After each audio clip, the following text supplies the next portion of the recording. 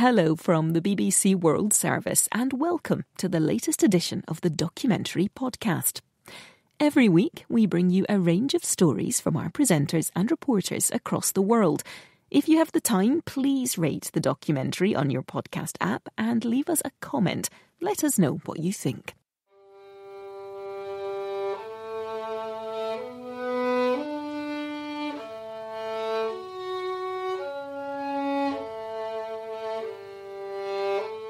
It's December. It's the end of 2017, and the sun is setting on marriage equality.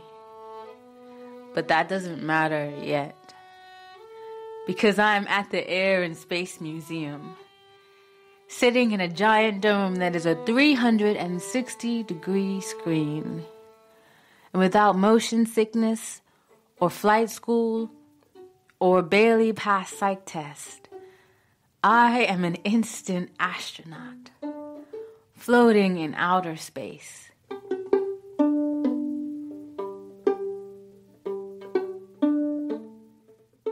My name's Tiffany Painter. I am a spoken word artist, or as Audre Lorde would say, a black lesbian woman poet warrior. I'm here in Hamilton, Bermuda, in the middle of the Atlantic Ocean.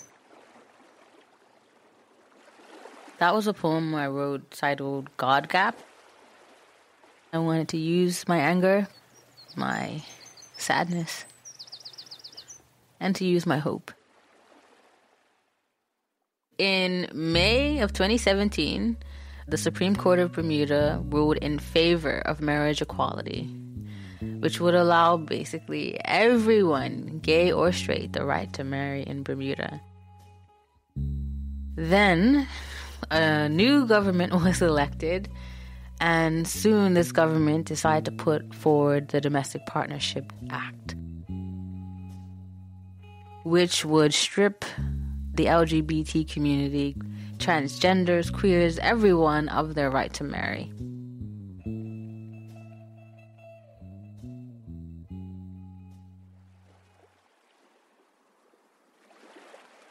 Bermuda, a lot of misconceptions about Bermuda. You have the triangle, you have people asking us if we live in huts, but basically Bermuda is the most expensive place in the world to live. It's surrounded by beaches, this tiny 21 miles, and it's one of the most beautiful places you will ever visit. If you believe in God, if you believe in some type of creator, it's heaven on earth.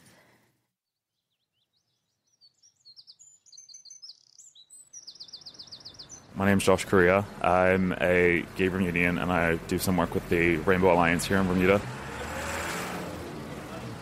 Right now we're in Hamilton, Bermuda, which is the capital city of the island, at the corner of Front Street and Queen Street. It's where I had an incident happen to me several years ago, walking to meet some friends at a bar at about 9 p.m. on a Thursday evening. A car drove by with two young men hanging out the window, and they both yelled some very derogatory comments towards me and then threw an empty glass bottle at me. I didn't report it because my feelings were, well, there's no real law in Bermuda to protect me as a gay person. Why am I going to bother causing a big stink about anything? You will never know the answer to how many people are actually LGBTQ plus in Bermuda, because Bermuda has such an ingrained culture of homophobia on the island. There are certain places on the island where it would not be safe for members of the LGBTQ community to go and be their true selves.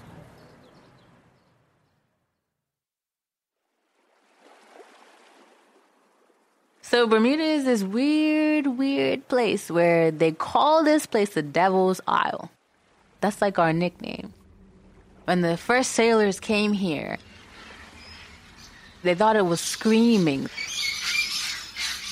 The sound of the birds and the cahals that were inhabiting the island.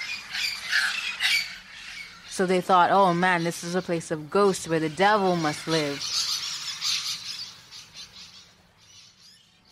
So on this Devil's Isle, we have more churches per square mile, they say, than anywhere else in the world.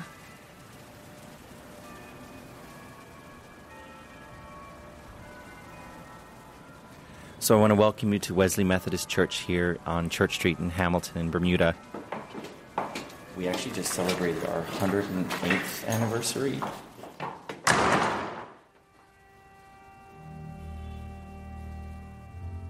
My name is Adrian, full name for the record, Adrian Leighton Hartnett Beasley. It's a mouthful. It's my husband's fault. We couldn't agree on whose name to choose, so we ended up compromising, which means that no one's happy. And my parents got married here. My brother and my sister got married here. And then when Shane and I applied to have just a blessing here, not a marriage, it ended up in a congregational vote. Nothing like sitting there and literally watching people put up their hands. It's pretty sobering. When it was proved, there were people that said, well, I'm not coming back anymore. Adrian is a lawyer and deputy chairman of the charity Out Bermuda. Do you consider yourself openly gay? Yeah. Oh, yes. Very openly gay. Super gay.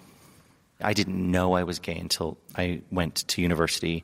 There was no one that I actually was able to identify with, so it's no wonder that there was so much confusion for me. For people here in Bermuda, it is an act of bravery to be open.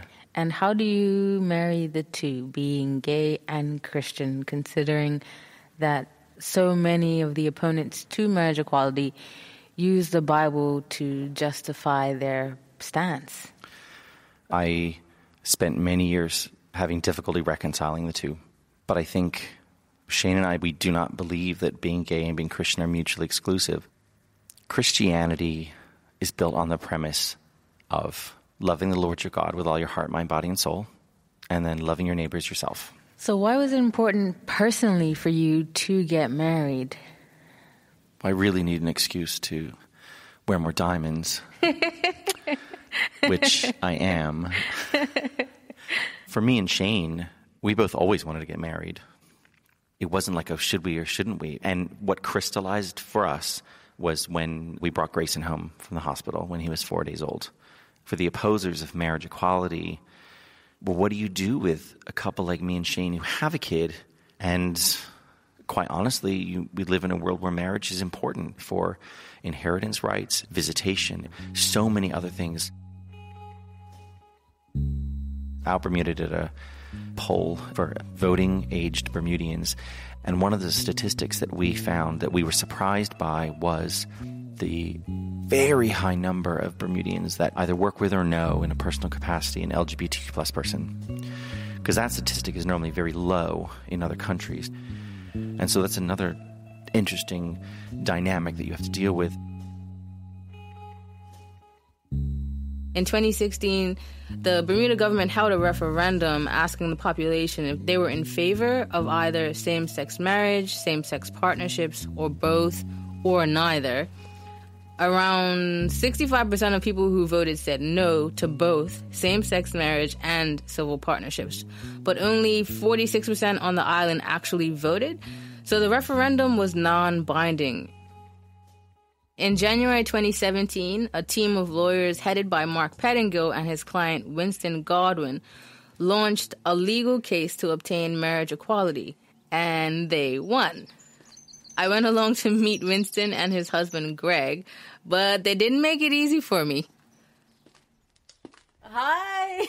It was so hard to find this place. Your directions were horrible. There were no directions. I'm sorry. I've never been on this road in my life. And you're still on Bermudian terms, like, on time, so. All right, let's go inside. All right. I'm Greg DeRoche. And I'm Winston Godwin. We met in Toronto, Canada, and we have been, I guess, inseparable ever since. Marriage is just something we both wanted, even prior to us getting together. It's just something, at least I've always seen in my life. What went into your decision to make it a court case? The decision that we based it off of was, why not? This is something that's so much bigger than us. and what it meant for people other than ourselves. How did it feel that day in court when you won? Did you think you were going to win? I was kind of nervous. The biggest thing I felt was relief. In the courtroom, I actually ended up crying. So many people are told that they're less than, and having the win on our side, it shows other LGBT Bermudians that you are important.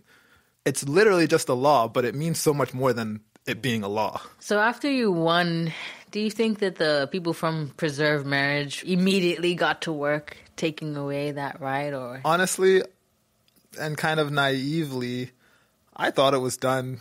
Like, who'd have thought that people would fight so hard to stop love? The problems come when you're giving people time to enjoy the something and you're taking it away. My analogy was going to go with like the Olympic gold medal and that just be taken away and like, actually, maybe more of a silver or bronze for you instead, for no reason. I guess along with that, it's like no other country has done that. So it should kind of give pause to Bermuda as to say, hey, is this something we really want to do? On the other side, on the Preserve Marriage side, some will say that this is forcing a change on Bermuda that it wasn't ready for. The bill isn't forcing them to do anything. They have all the protections needed to say, I don't want to conduct your LGBT wedding because I don't believe in it. We've heard a lot so far from one side of the story, mainly the people that it affects. I want to ensure anyone listening out there that our intention was to sit down with those on the other side of this argument, on the side of preserved marriage, on the side of churches that disagree with marriage equality, and hear them out, even the ministers that voted for the Domestic Partnership Act. But we have only been met with closed doors or voicemails or unanswered emails. It's unclear to me why exactly no one is really willing to go on record as to their position, but we did try to paint a full and complete picture of the whole story here. Since we weren't able to get anyone interviewed, I wanted to share a clip from a 2016 press conference and just give Preserved Marriage the ability to speak for themselves. And now Dr. Darling will share with you why we exist. We firmly believe this union celebrates the necessary natural differences between a male and a female to procreate, fosters moral integrity, strengthens the family unit, and therefore our society. And for these reasons, we are opposed to same-sex marriage in Bermuda.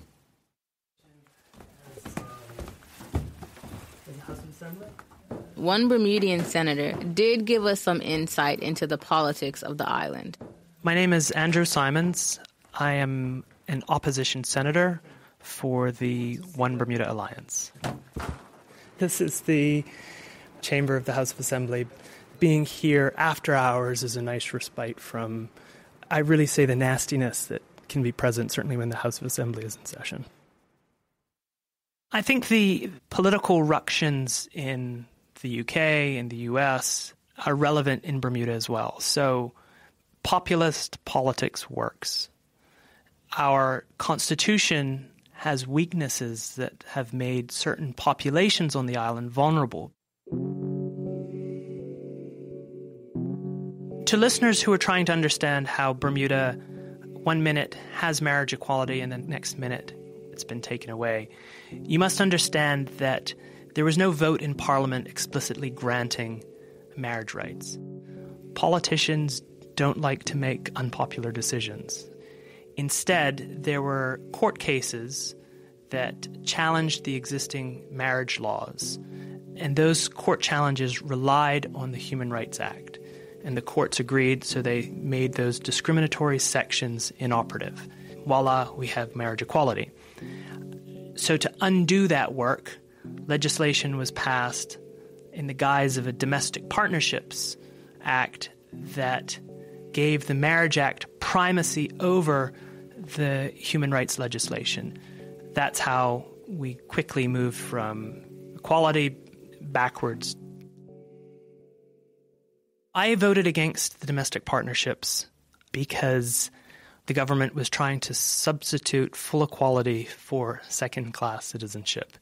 The government certainly had the votes to pass that legislation, but they did it very quickly. The practical consequence of that is that the civil society organizations had very little time to organize any meaningful opposition.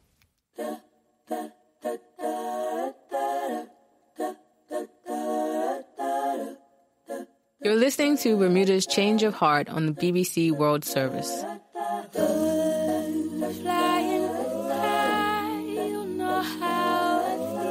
And this is following how Bermuda are the only jurisdiction to repeal same-sex marriage.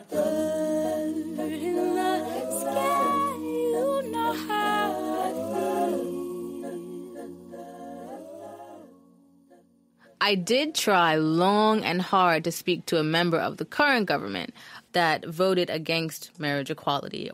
I actually got the number of Walton Brown, but, well, here's what happens when I call. Please leave a message and I'll get back to you. Walton Brown was one of the key politicians who, if I had been able to talk to him, I would have liked to discuss why he feels the Domestic Partnership Act was a way to bring compromise to Bermuda.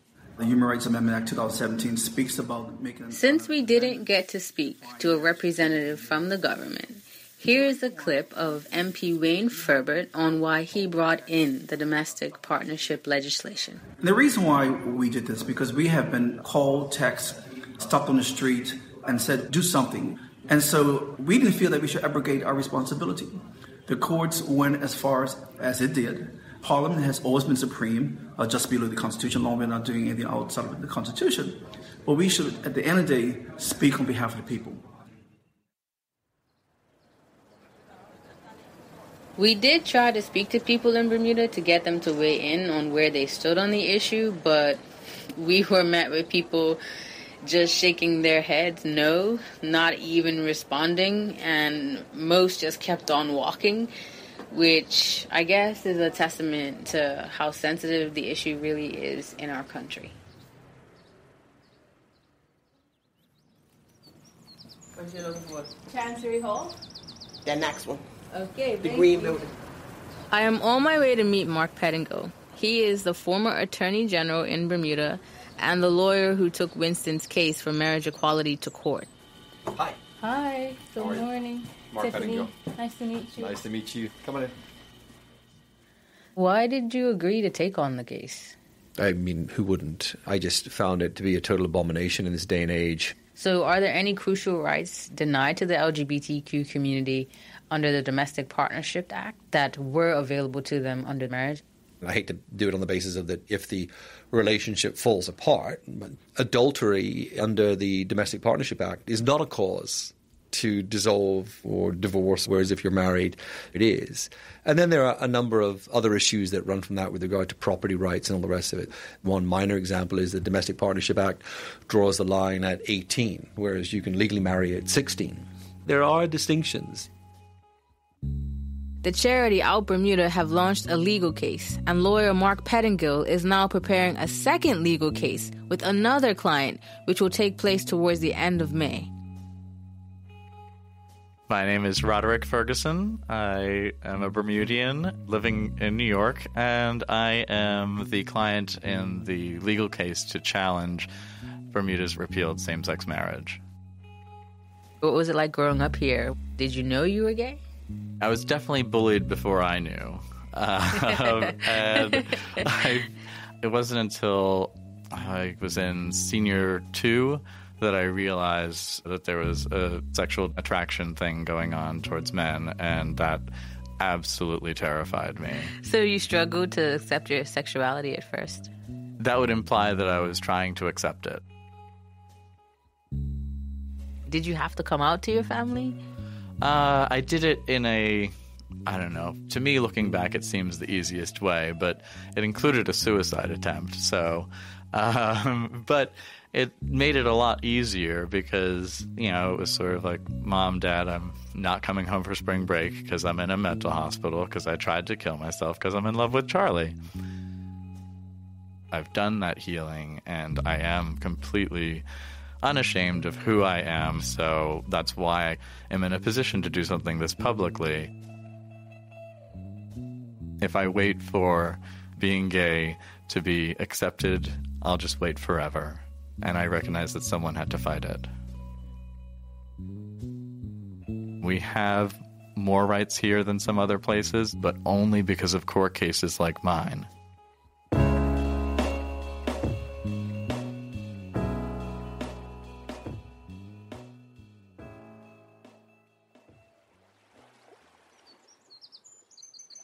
This is Beach House at Marley Beach. I have lived here for 30 years? 38. 38 years, oh my God, where the time goes. And Christopher and I have been here together for... A long time. A long time. And so this is home. My name is Joe Gibbons, and I'm a born Bermudian.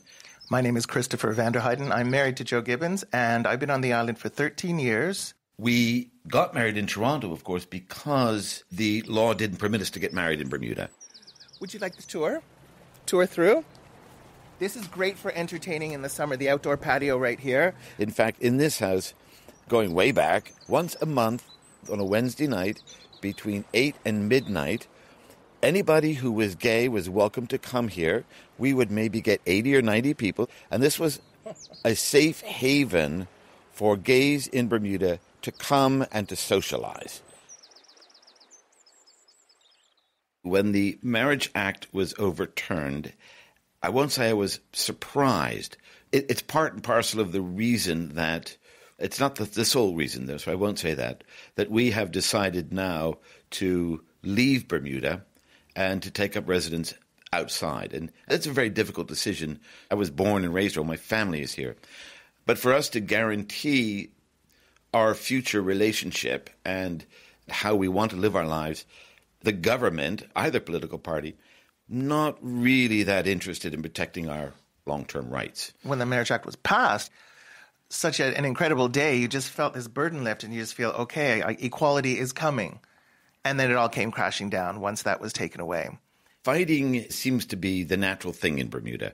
Each interest group must fight for what it wants. This has to be squeezed out of Bermuda.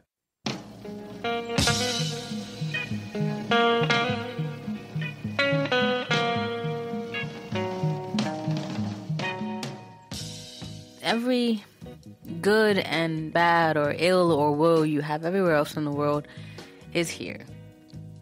And we're just a little microcosm of this huge macro global complexity of human relationship.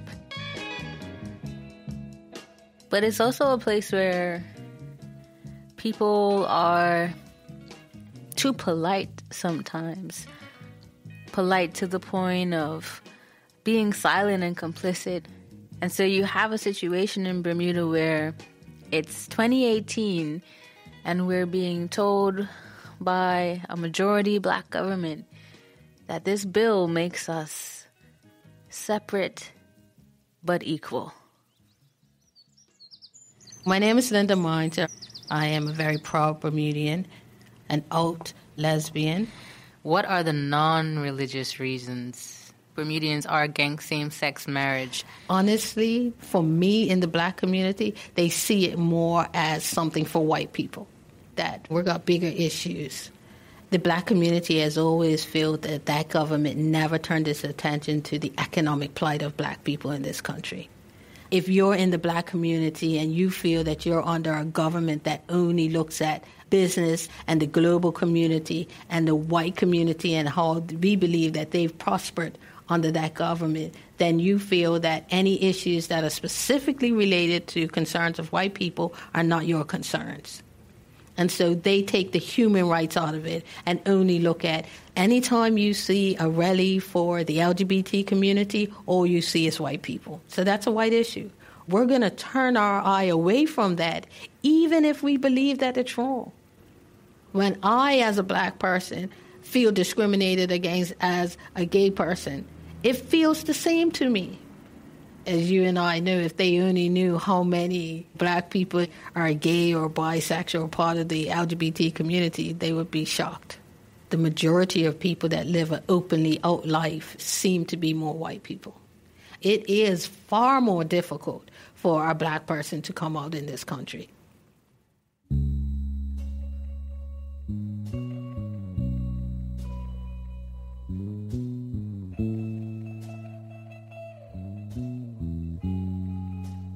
You know, just speaking with Linda, I didn't expect to be so moved or touched. How she was saying, it feels the same. When I'm discriminated against because I'm black, it feels the same as when I'm discriminated against because I'm gay.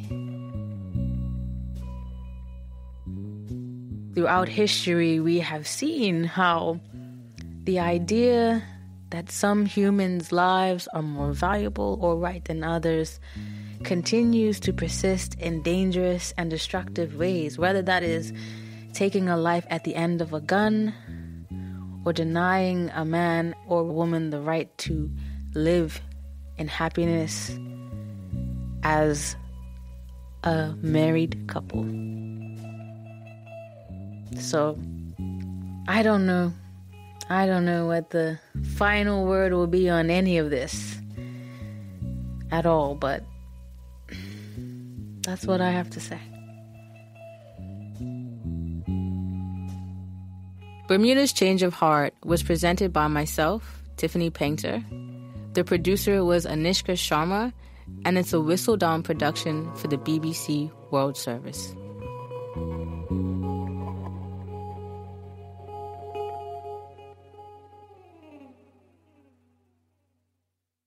Thank you for listening. There will be more from the documentary podcast soon. This week, the BBC World Service and Norway's NRK have launched a new podcast called Death in Ice Valley. We have given you a preview all about it. It's about an investigation attempting to find out about the life of a woman whose body was found in Norway in 1970. The investigation is ongoing and is asking for the help of podcast listeners. You can download the first episode now. Search for Death in Ice Valley wherever you find your podcasts.